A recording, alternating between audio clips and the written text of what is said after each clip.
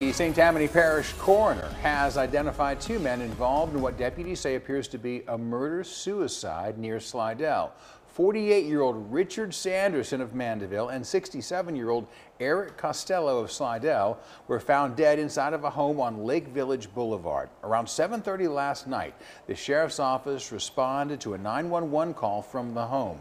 When deputies arrived, they say they tried talking to one of the men after he barricaded himself inside that house, would not come out, so the SWAT team was called in. Deputies say the man told negotiators that he got into a gunfight with the other man inside the home. Our SWAT team did make entry into the home and discovered two deceased male individuals inside the home, one of which does appear to have suffered a self-inflicted gunshot wound. And we're told the autopsies were completed on those bodies today. The causes of death will be released after the coroner